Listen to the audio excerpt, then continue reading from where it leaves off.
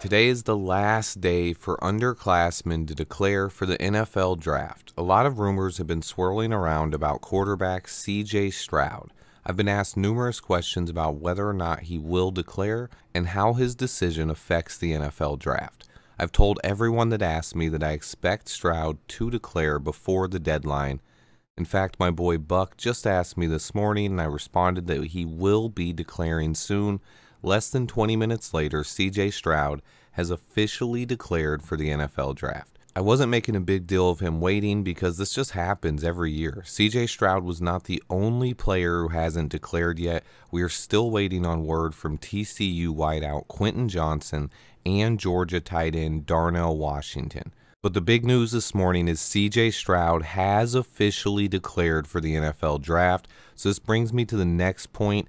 How does it affect the Bears' #1 overall pick? Anyone suggesting this hurts or helps the Bears' chances of trading the #1 pick is speaking purely on speculation at this point. Each team has its own draft board. Most scouts have Bryce Young as the top QB in the class, but there are rumors that some teams prefer C.J. Stroud or even Will Levis. Theoretically, it all comes down to a team falling in love with one of these three QB prospects and wanting to take him #1 overall. With quarterbacks, I think a lot of time it's not about we will take the #2 or 3 guy left. It's usually more about teams believing that guy will be a fit. Usually teams fall in love with one prospect. I think it's doubtful that one of these teams will like all three of the quarterbacks. Anything is possible, but with C.J. Stroud, Bryce Young, and Will Levis, it's hard to get a gauge on how teams will feel about these three guys, and this news of C.J. Stroud declaring doesn't change much in my opinion. There are plenty of rumors floating around about Stroud's decision and how it would really affect the trade value of the #1 pick, but to me it was all speculation. The Texans theoretically could be less motivated to trade up. If they like two quarterbacks, they can just take the one that's still on the board at #2. But when it comes to a franchise QB, who wants to take the leftover guy when you can get the one you really want? Drafting a quarterback is a significant move for any franchise. The quarterback is the face of the franchise, and teams are required to do significant homework before selecting one.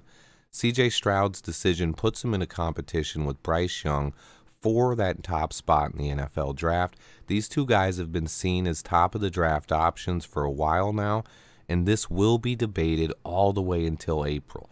The dark horse candidate here is Will Levis from Kentucky, who has all the size and intangibles, but hasn't produced like the other two top prospects. In my opinion, having C.J. Stroud in this draft only increases the odds that a team will trade up for the #1 pick. If that team didn't like Bryce Young or Will Levis, maybe they wouldn't have traded up before, but C.J. Stroud could be the guy that one of these teams like.